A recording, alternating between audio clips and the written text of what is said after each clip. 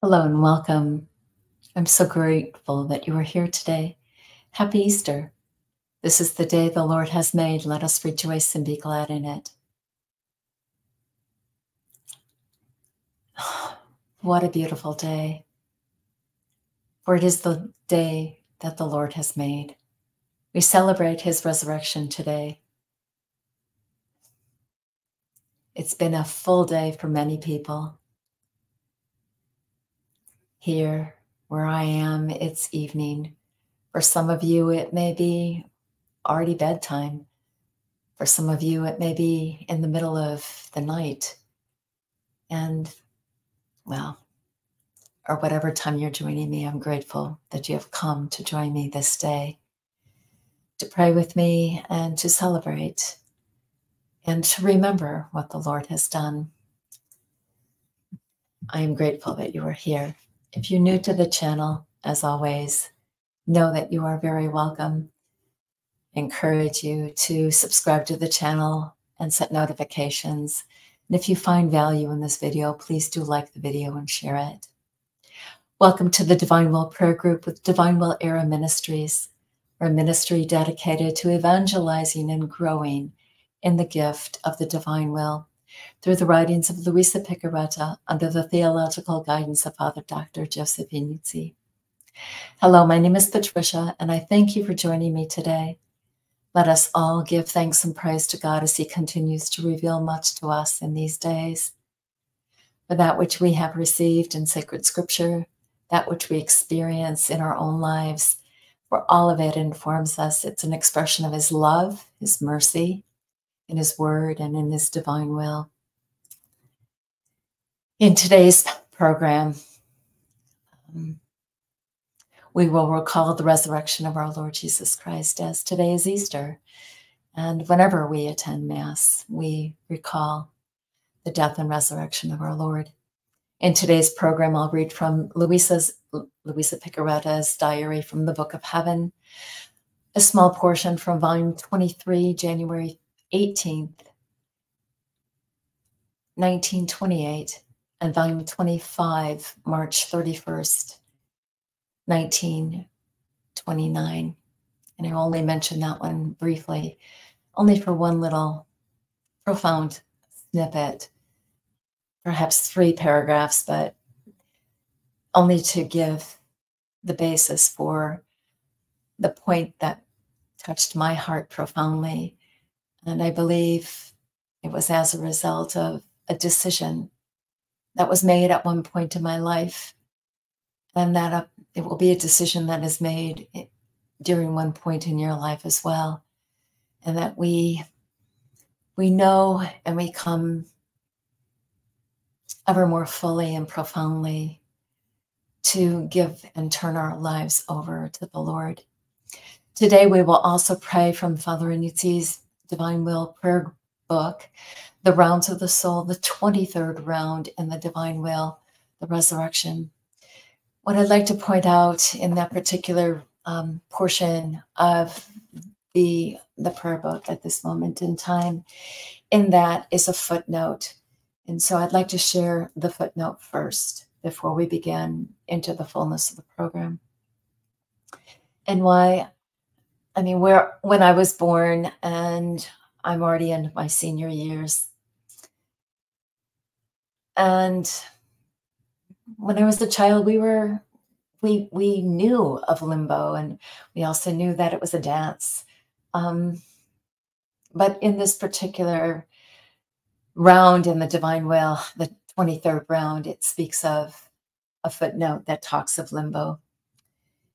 Luisa affirms that after his descent, Jesus' descent into limbo and resurrection, Jesus did not immediately go to heaven with the holy host of the just souls from limbo, but did so after 40 days.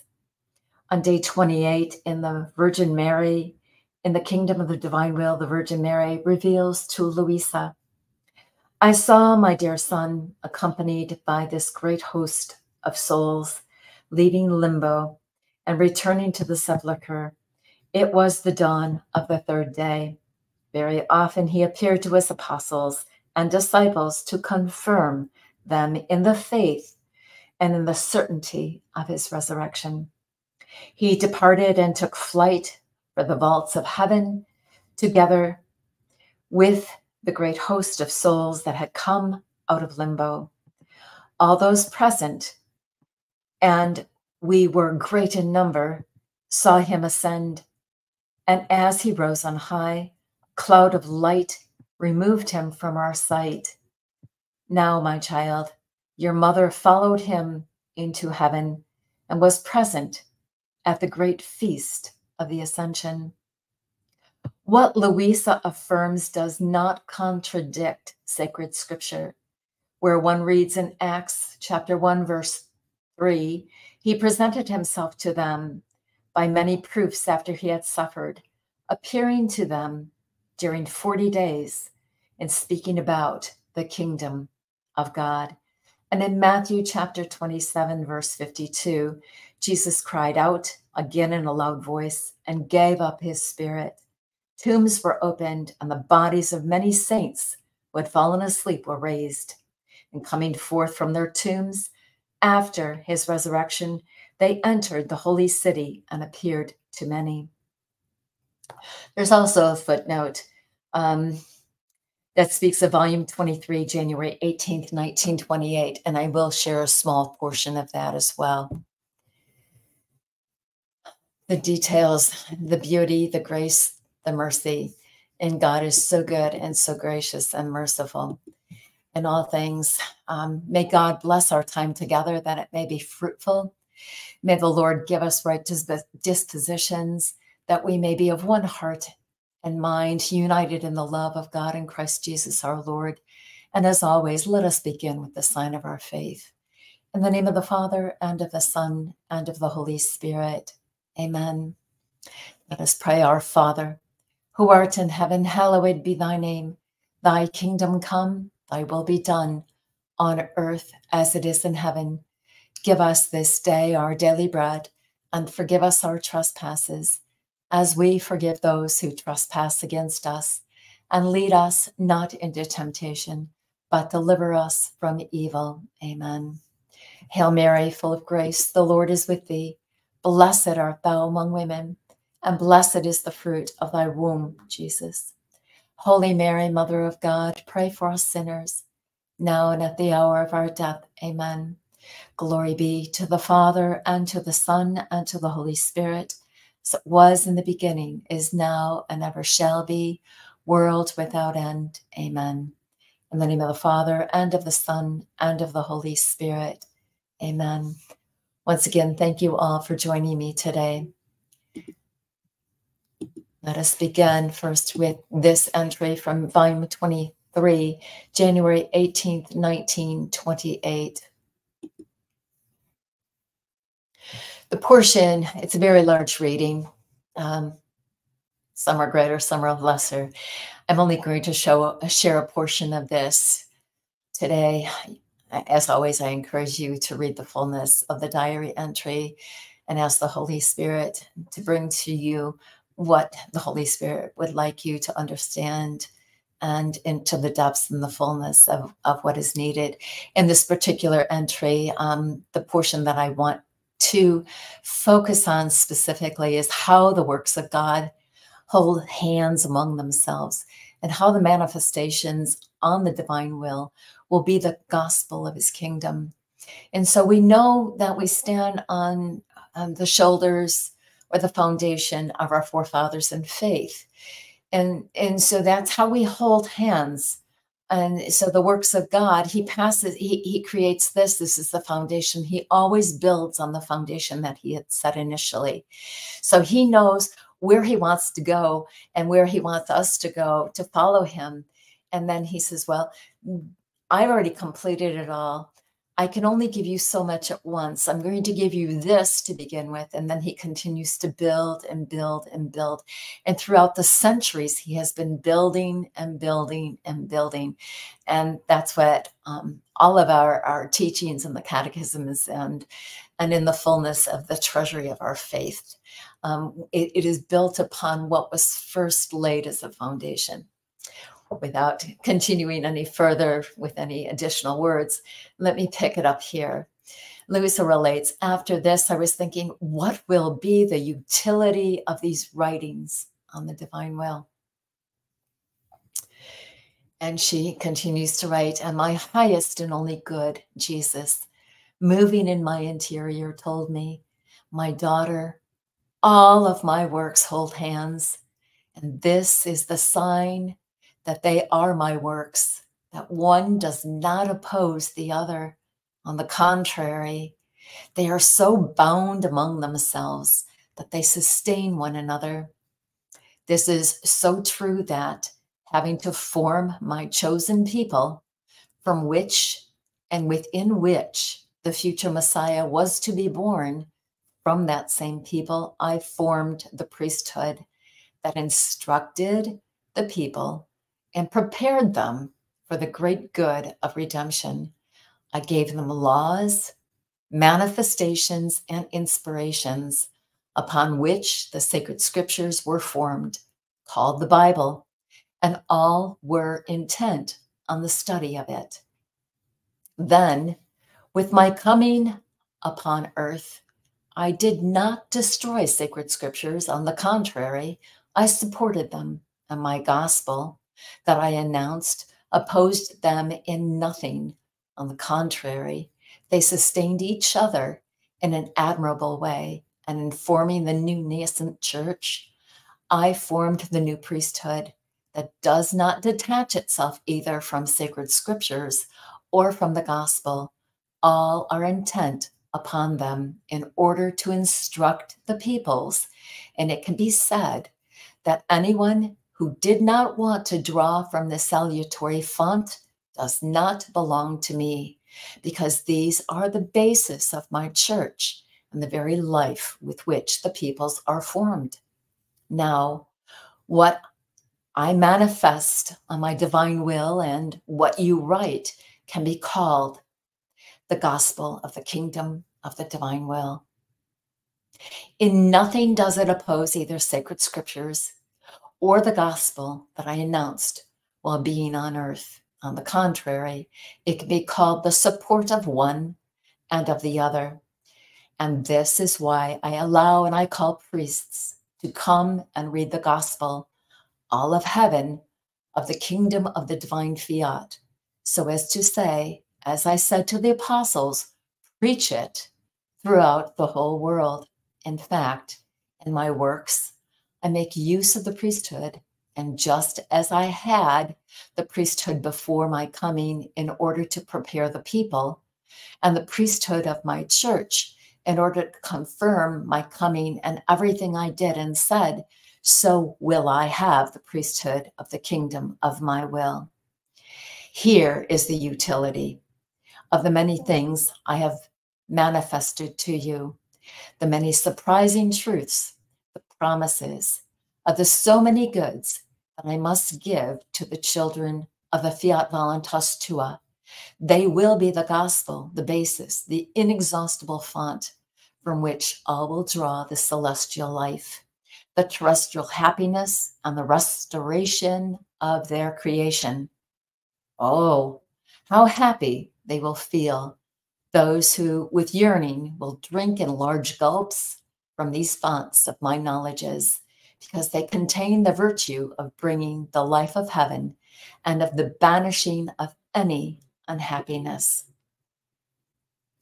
This is just a portion. As I said, there's much that precedes and there's much that follow, but this is the portion that I wanted to highlight primarily because that particular reading is part of what is in the 23rd round in the divine will, the resurrection. So it speaks of, highlighted especially, you appear to Mary Magdalene and the apostles to beseech you to make your divine will known to priests, so that as new apostles, they may make it known to all the world. So as it had been done before, Jesus reveals that now he's going even deeper and that there's another depth and another layer and another building upon the foundation that had first started. So that helps us to understand what Jesus had done, and then helps to explain further by going into the footnote to read just a portion of what is contained in that particular writing. But I believe that it all has to do with, there's this foundation of the priesthood, and that God has set the order, and that we are to be in order in our place, and he has a design on each of our lives, that we have been given a particular office, a responsibility, a role to fulfill. And we all have unique ones, and we all have different ones. And as you know, Father Iannuzzi has his unique role, and how he is doing that in such a great measure, and just the immense amount of work and energies that are required in order to have him continue to use how he was formed, and all of the gifts and skills and knowledges and teachings and degrees and languages that he had come to understand and know, and the foundations that formed the basis for him to be properly equipped to do the work that he does. I believe each one of us is also properly equipped for the work that each one of us is to do. So when I look back at my own life, I think of, I was given certain skills throughout my life, and I came to mastery in those skills. And then at one point, they weren't really used at that moment, but they never were forgotten. But for me, people would say something about prayer, and I would say, well, God called me to be a volunteer, to sit at the bedside of the sick and the dying. And in order to do something like that, he had to give me certain gifts. And so you need to be able to listen deeply. You need to be able to sit in a place where it's a hard place to journey and companion with someone who's dying. But additionally, in order to be someone who can journey and companion with others who are going to die, and that there's going to be this incredible change in life, sometimes we pass from death to new life in our lives, but we never die. Our lives are so changed and transformed. We have to grieve and mourn the passing of what was, because there's no going back. Absolutely no going back to what was. And with that foundation of there is no going back, it's the road behind us and the cross is ever before us. With that,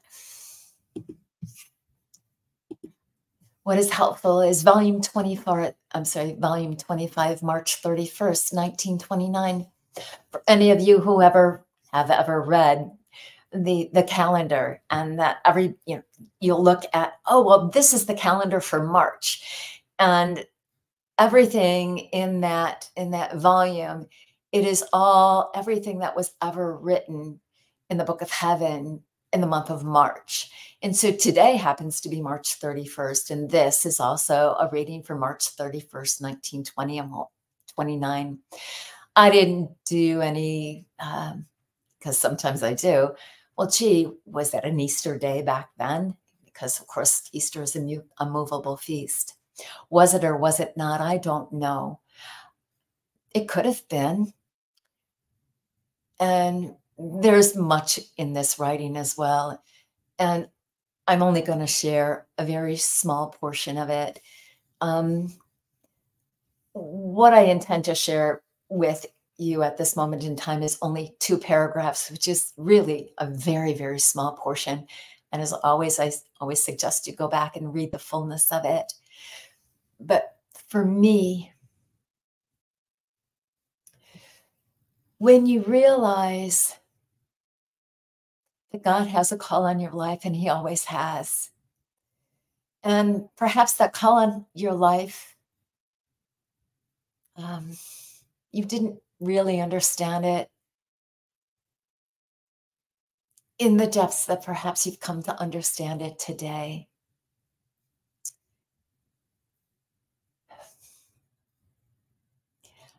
I believe I was formed and that I was called by name in my mother's womb. Personal nugget of information about my own birth. I was a full breech baby, yes. A full breech baby means you're folded in half and you don't come out the natural way, but it was a natural birth, and yeah, I backed into the world. I'm still very flexible and I can still bend in half very easily.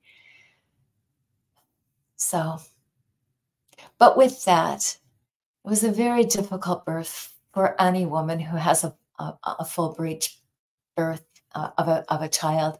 Luisa herself was full breech.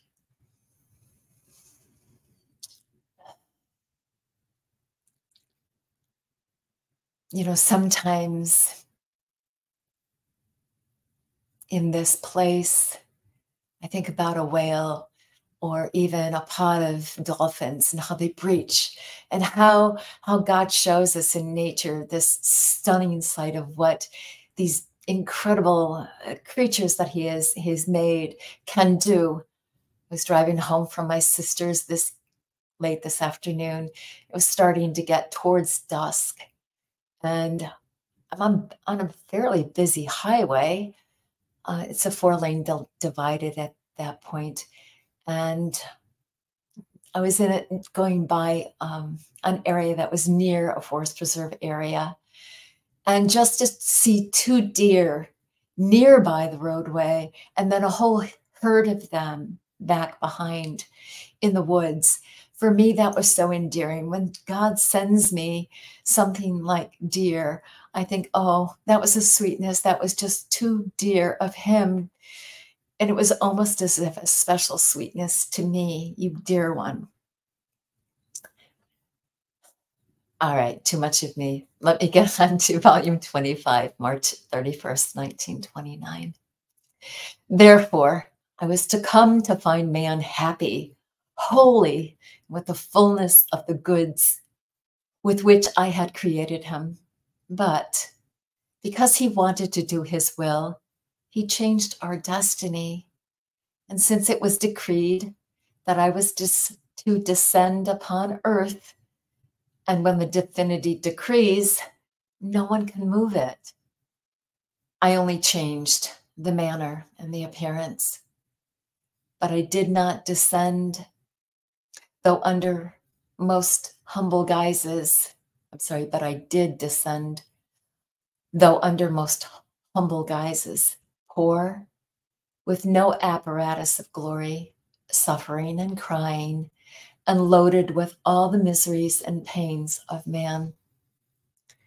The human will made me come to find man unhappy, blind, deaf, and mute, full of miseries. And I, in order to heal him, was to take them upon myself. And so as not to strike fear in them, I was to show myself as one of them, become their brother, and give them the medicines and the remedies that were needed. So the human will has the power to render man happy or unhappy, a saint or a sinner, healthy or sick.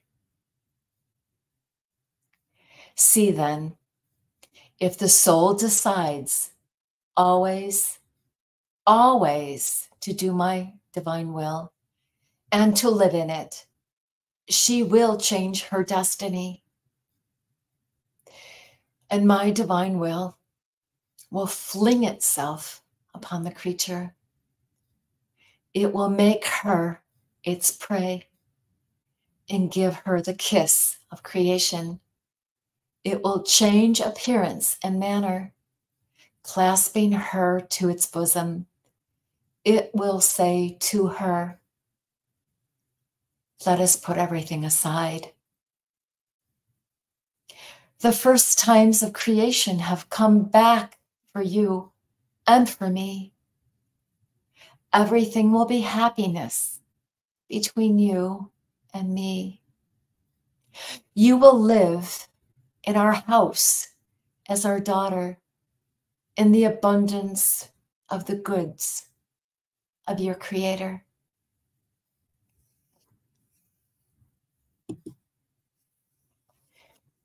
So how does that happen? Well, it can happen uniquely and does happen uniquely for each one of you and us, me and you and everyone else. For me, I made a choice one day and my life was changed. I spoke words and my life was changed. Others made choices and decisions and my life was changed. And there was a stripping and a changing of my life. For me, I said yes to God in 1998 and I returned to the church as an adult on Ash Wednesday, 1998. And on Easter Sunday in 1998, after the fullness of the Triduum, Holy Thursday, Good Friday, Holy Saturday Vigil, early Sunday morning, Easter Sunday services,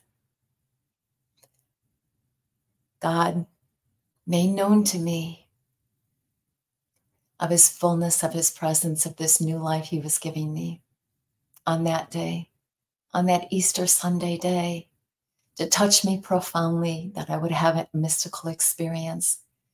And later that day, in my deepest, darkest hour, I had another mystical experience where twice in the same day, the peace that surpassed all understanding coursed throughout my body. Was given a special grace that day, because what was going to happen from that day moving forward is my very life was going to be changed irrevocably.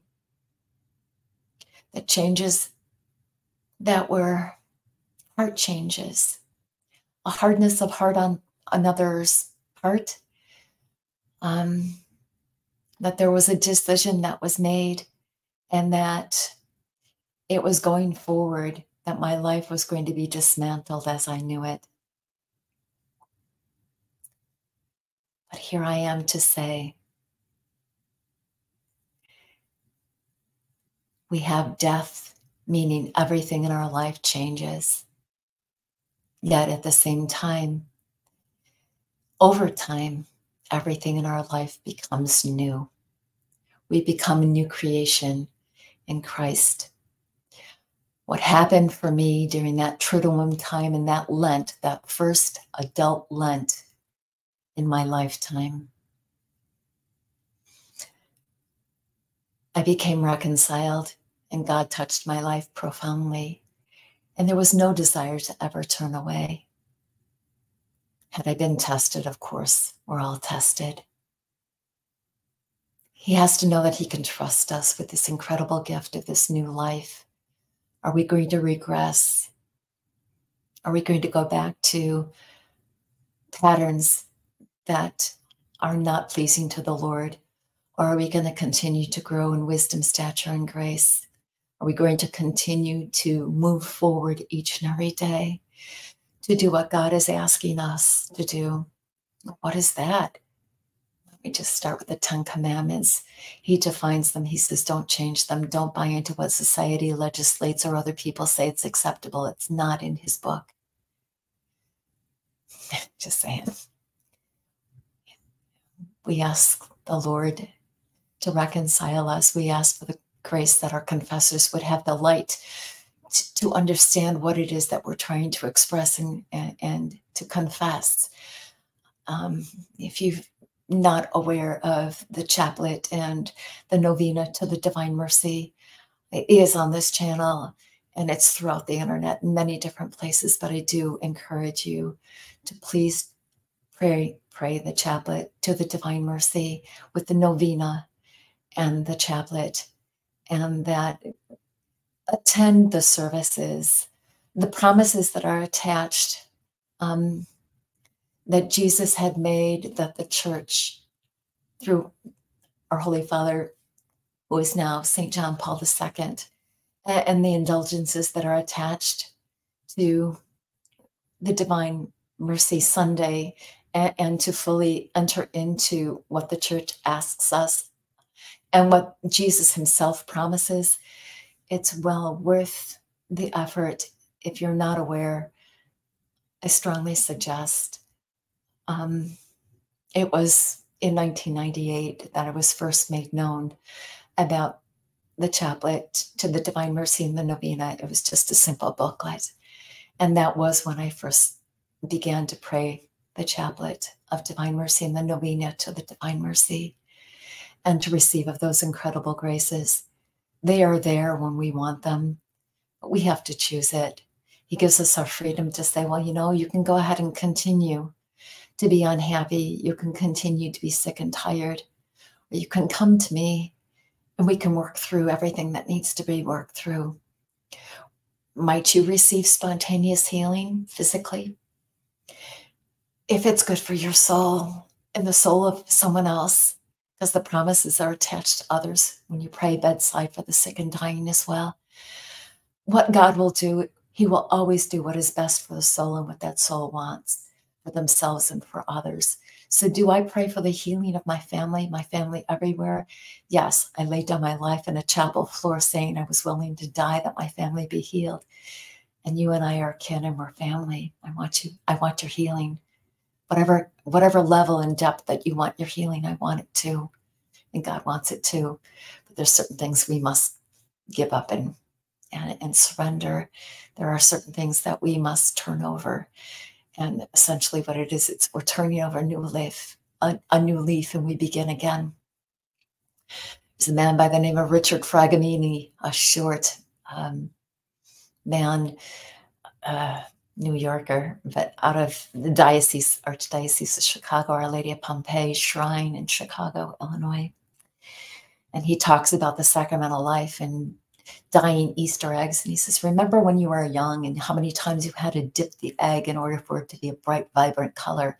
He says the sacramental life of the church is like that, dipping and dying and rising and dipping and dying and rising. So you think about our Easter eggs today.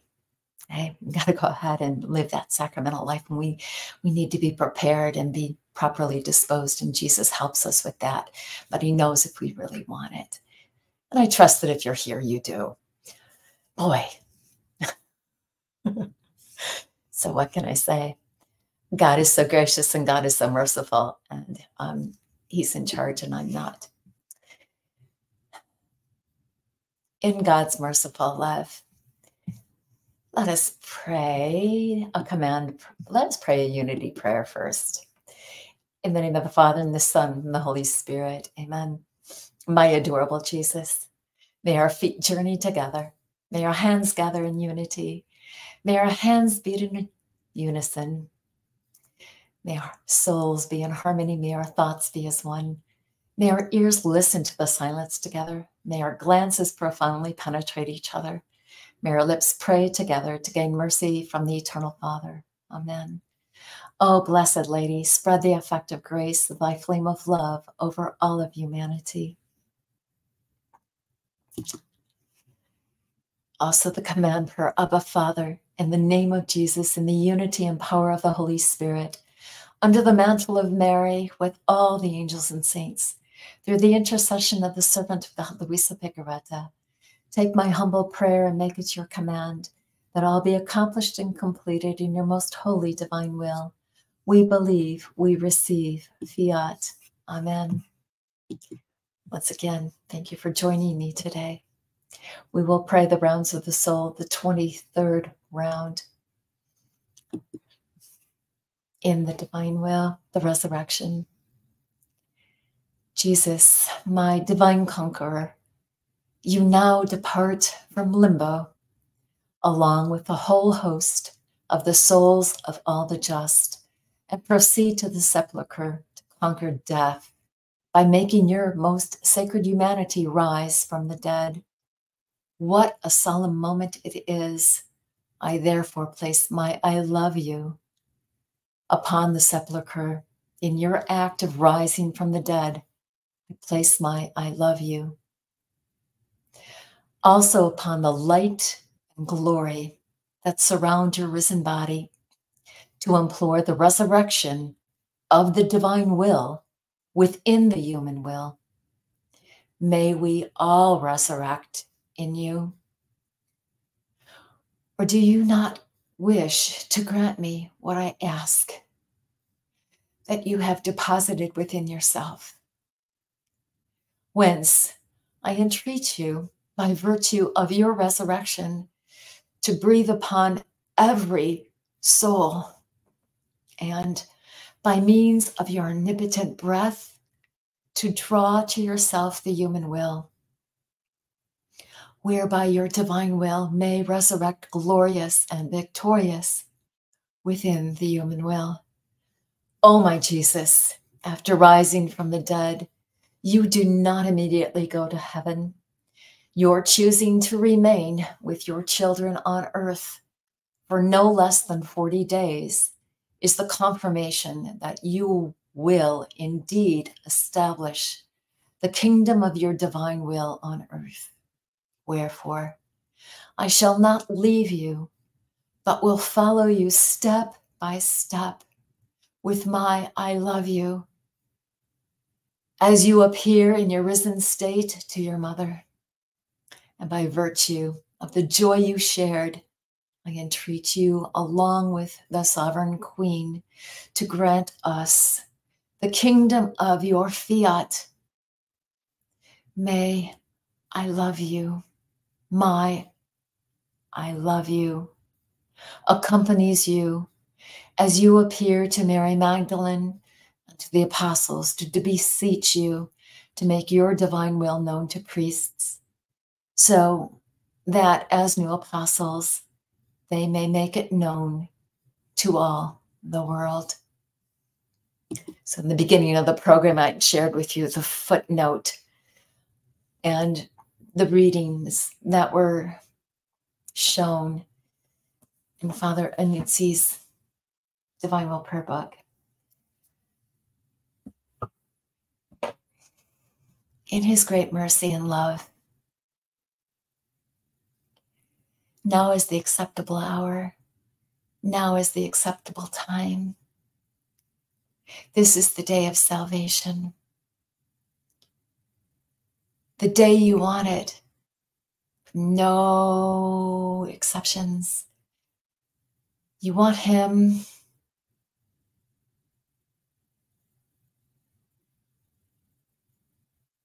To have his way with you, because you fully and completely trust in him. There are songs throughout my life. For instance, I do not know how to love him.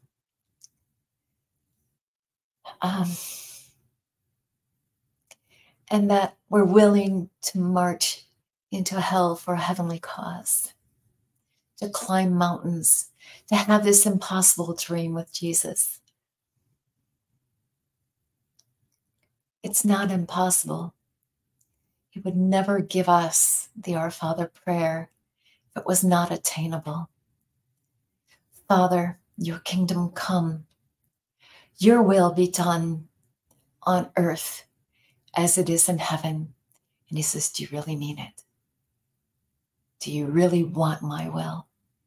Or are you still holding on to parts and pieces of your small, I don't want to give that up. I still want that. Whatever that is. For me, it might have been,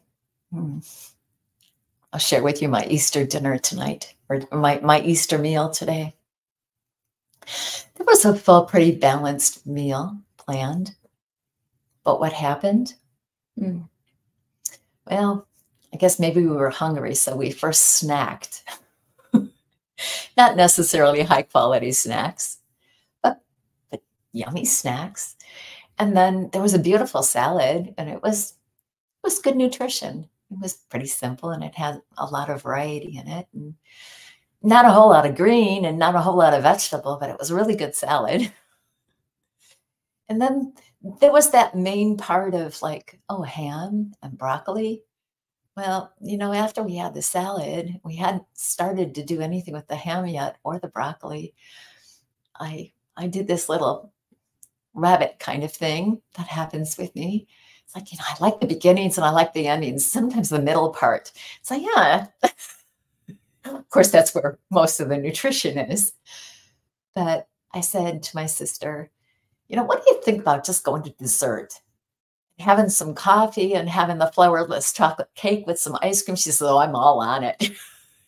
So we had a beautiful salad and we split a bottle of wine and we had a beautiful dessert. And I was able to get home here in this place in order to do a live program. Because at that point, I was like, is it going to happen today or is it not going to happen today? I guess it depends on how things go. And so my sister was all open to it and I was all open to it. So I have ham that she sent home with me, and well, we both had broccoli that was frozen and we'll cook it on our own. But we shared a beautiful afternoon, a portion of the afternoon together. And I hope you also shared a portion of or the fullness of your day with your family. My day started with sharing the closing songs from the 8 a.m. Mass, sharing breakfast following that with a group of people who did sing in the 8 o'clock Mass, and then singing at the 10:30, and then going to my sister's. So it is an Alleluia Day. It is a season of Eastertide, and know that there are tremendous blessings on Divine Mercy Sunday. I do intend to be here next Sunday for Divine Mercy Sunday. I also plan on attending the fullness and doing all of what the church asks us for all of the indulgences and the promises that are attached to the devotion to the Divine Mercy, the culmination of the novena, and continuing to pray the chaplet frequently for the sick, the suffering, and the dying, that they too may receive graces and blessings. I thank you for your time today. I thank you for your faithfulness. Once again, if you're new to the channel, I'm grateful that you're here. If you've been with us for the longest time, I too am grateful for your constancy and your support. As always, please subscribe to the channel, set notifications, and if you find value here, please do like and share the video. It was a little bit more personable, meaning I shared publicly, outside of just my small groups, just a very small part of my life. But God does call us to new risen life. And despite how ugly and how difficult and how challenging and how painful it might be to let go of what was in order to take a step in faith, perhaps a blind step, trusting and believing that God will lead us. He is faithful and he can be fully trusted. May your family, may you and all of your loved ones, and may a blessing, a newness of life with each new dawn of each new day come to descend upon us, and may we grow in the gift of living in the divine will, as it all begins with desire. May Almighty God bless us, protect us, and bring us to everlasting life. In the name of the Father, and of the Son, and of the Holy Spirit. Amen. God bless you all. Thank you so much. Thank you, Kathy, and thank you all the many others that are here. God bless you. Hey, Karen, thank you. Fiat. Happy Easter. You gladden my heart. Thank you so much.